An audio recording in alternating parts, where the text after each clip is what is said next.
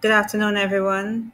Thank you for joining in to view my presentation. My name is Sadie Godet, and today I will be presenting on art, decoration, or progressive instrument.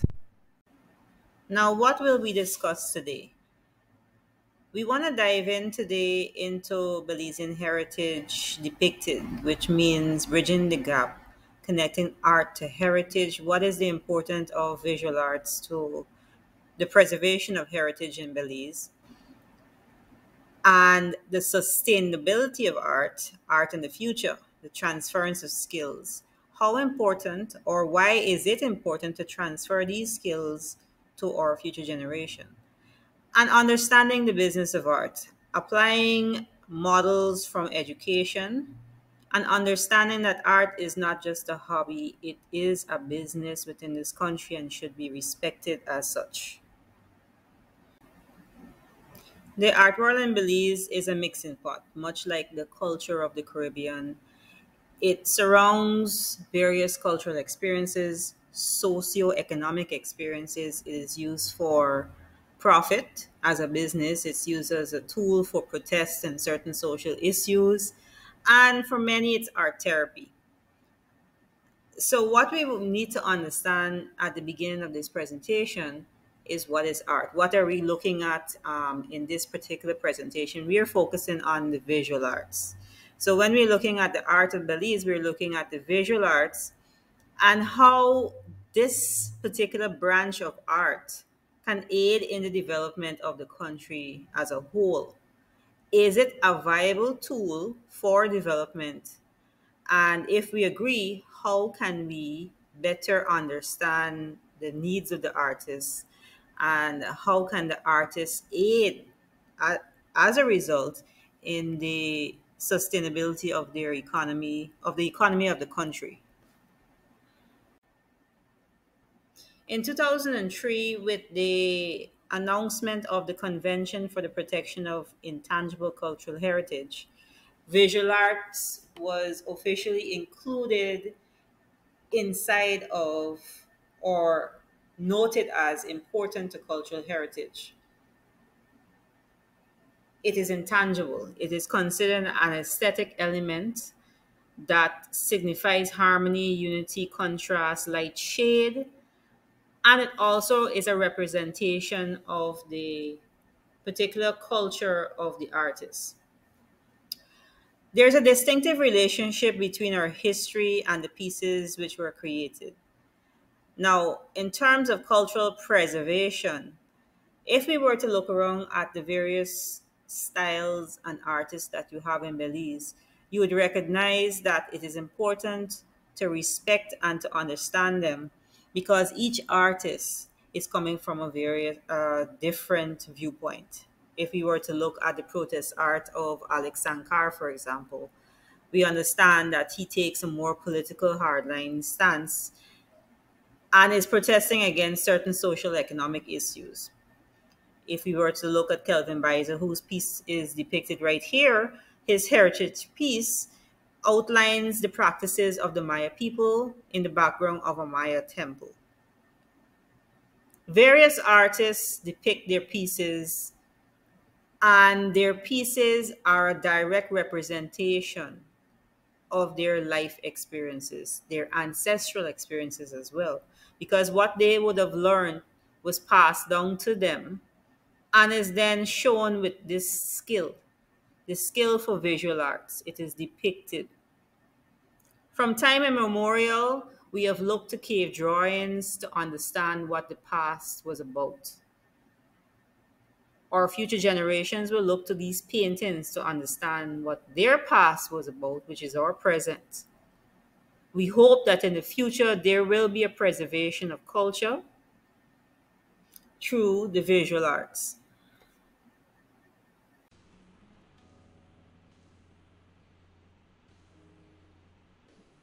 Good afternoon, Belize and the world. My name is Kelvin Bizer. I am founder of Depiction Paintings. Today, the Art Shack Gallery and myself has teamed up to take us in depth in one of my recent work. The idea is to bring across some of the work entails in getting the the piece completed, but not only that, but also getting an understanding of why we create these things and what kind of message as an artist we are trying to send. So the painting that I want to go through with you will be the one behind me that is titled In the Companies of Gods. What my aim was at the time was trying to bind tourism along with having a local appreciation for our cultural representation. Glad to be working on that industry also because art just in a way or another brings everybody together. This is one of my favorite and latest pieces that I have here, and I'm very happy to share it with you guys. I'm a big fan of the Mayan culture and history. So being on the lockdown, I had a lot of time to think about a lot of stuff, and this is one of the ideas that came to my mind. And the colors and everything, they were just there, and I had to get them on the canvas. The whole concept of doing this painting, it's that being locked down, sometimes we don't really appreciate what we have and what we do. So I've missed a lot of stuff just for being insecure and not just going for it. So I had to bring it here, and the idea is that if you like what you do, things tend to be a lot easier and much fun for you. So this painting is titled Amor al Arte, so it's love for arts, and doesn't necessarily have to be arts, but like everything you do in life, So to make it easier and much fun, you should put a little more love to everything you do. And like I said, I really like the concept of the Mayan culture and everything. So it's a sacrifice. Sometimes you have to sacrifice a lot to get to where you want to go. So put your heart on everything you do. That way, it works or it doesn't work, you did it with that passion, so there won't be no regrets. And I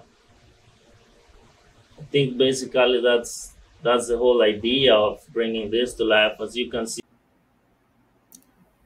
During the COVID-19 lockdown across the world and in Belize, there was a rise and development in the artistic world. People were looking for outlets to express themselves, to tell stories of their experiences, how they were feeling during that period. Lack of anything else to do outdoors pushed them to explore these different ventures. What it did for the art world in Belmopan and across Belize is a lot of artists started to think about sustainability. They started to think about their legacy. What would they leave when they were gone?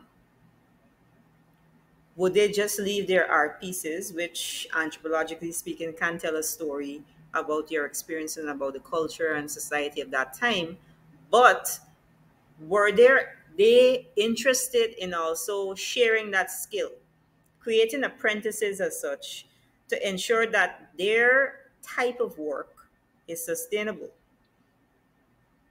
The consequence of that type of thinking resulted in the creation of a number of art schools and artists taking on students to teach them. And also, it created a more community oriented movement where artists decided that they wanted to express what society was going through, all their problems, all their successes, and they wanted to do it with students as well. They wanted the students to have their own voice. So, case in point would be people like Raquel Art, who created her school out of COVID. One, to ensure that she was able to process what she was feeling, and two, to engage children. Mind you, this was done virtually to begin with, and continued when COVID, the lockdown ended into face to face. In Belize City, we have Kirkland Smith as well, who has carried on the tradition of teaching art. Now, all of these things tell us that our heritage is important. It tells us that sustainability is important. It tells us that art is important when we come to processing trauma, processing our experiences, and it is important to tell a story about a particular period that is unique in our lifetime, which is COVID. A number of pieces were created across Belize by various artists in various forms. We have Tom Sharp creating his abstract pieces, which were darker during that time and lightened up when COVID ended. So, in terms of sustainability, that era highlighted the need for it and the importance of the visual art world in Belize.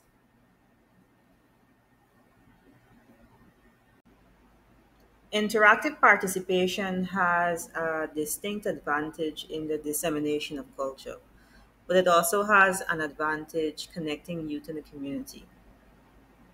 Social participation, artistic aesthetics, and sharing or diversity are all important, especially when it comes to the visual arts and sustainability, which is the sustainability of our heritage. The case in study is Raquel Art. They have worked to integrate life skills, governance, and art to help children identify and nurture their abilities. And Raquel Art has also had extensive work with disadvantaged communities, focusing on work on violence, climate change, the environment, mental health, bringing awareness to all of these things. Now, when we think about youth, we need to understand that the utilization of visual arts is extremely important. It helps with trauma, especially for those youth within disadvantaged communities where trauma or traumatic experiences are most high. It helps them to process it. And it also helps in dissemination, the sharing of their experiences. And that, in part, is culture. Understanding their unique abilities, their heritage, their ancestral skills, all of those things are important when we think about sustaining skills and sustaining our heritage. In art-based action research, projects are observed, investigated, planned, and carried out through and using the artistic expression. This technique helps the creative mind discover fresh possibilities for project development. The application of artistic approaches in business brings new viewpoints. It changes the culture of that particular business and offers employees to have an outlet for expression. These techniques are use creative processes as their main mode of inquiry, resulting in a variety of artistic mediums for data collection, analysis, and or presentation of social science research. Now, this is speaking about the application in actual research. What the researcher does is draw from a variety of artistic disciplines, including theater, dance, music, visual arts, writing, and textiles. The researcher often spends time with people while they engage in various artistic pursuits. They then try to understand the subject's experiences and is informed. The research is therefore informed by this effort. The research becomes more embodied as a result. The process is analyzed and used in the final evaluation of the project. It is being used to study psychological topics such as depression. Here, a product such as our journal is used to facilitate and inform conversations on topics around mental illness. It can be textile, again, it can be visual arts as well. Research on post-traumatic stress disorder then create and perform a play. For example, in PTSD, they use theater and drama for it. And they draw on personal experiences. With the audience's reactions and feedback, the use of that data plus the artifact that was created, which is the journal, gives a more embodied research project. The researcher then uses the subject's identity by incorporating the use of photography. Participants then reflect on their lives using photographs to create stories and discussions. This is another method. So, in terms of art based research, it gives a wider scope for creativity, but it also gives a richer output in terms of the projects that can be created and the research that can be done to understand one psychology, to improve business productivity, and for general trauma and therapy. So art in research and art in business in this using this type of method is extremely valuable. To continue a discussion on applying art to business, uh, art based practices help leaders and teams explore new ideas. It creates more of a collaborative environment within a business, and it engages in aesthetic inquiry. They promote visual literacy, cross pollinating ideas. It allows both employee and employer to reframe issues that may have been concerning the company or the business in the past.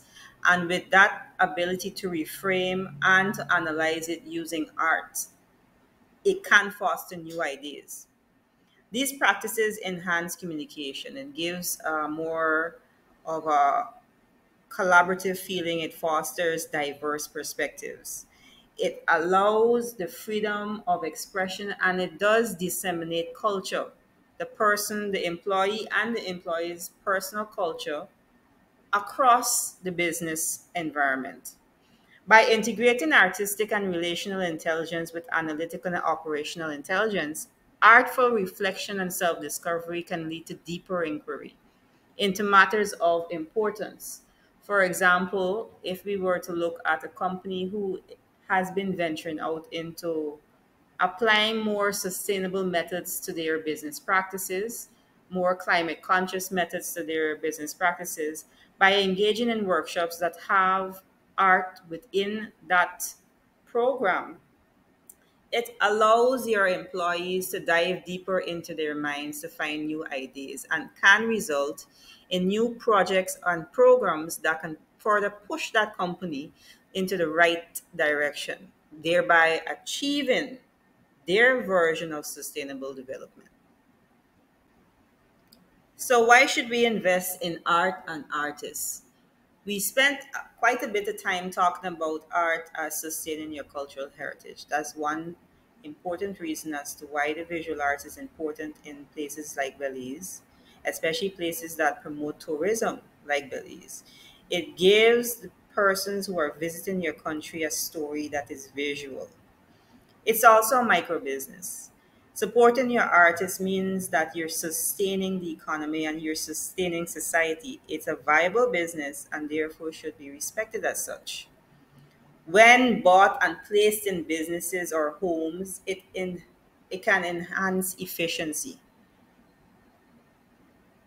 Certain businesses have noted that when you place certain types of positive art around their locations, around their offices, it promotes a positive attitude, which then enhances employee efficiency. It also helps promote ownership. Ownership to your culture, ownership to your country, and national pride should you own something from a local artist. It enhances the overall aesthetics of the community. If there is art, there is mural art on the walls. If you own art within your homes, it also promotes an ownership and a national pride within your actual household. So aesthetically speaking, art is important. In terms of your national pride, art is important. Efficiency, it can drive that. And it is an economically viable option for many people, and their skill promotes your country. Therefore, the investment in art and the respect of artists throughout Belize is something that should not be overlooked.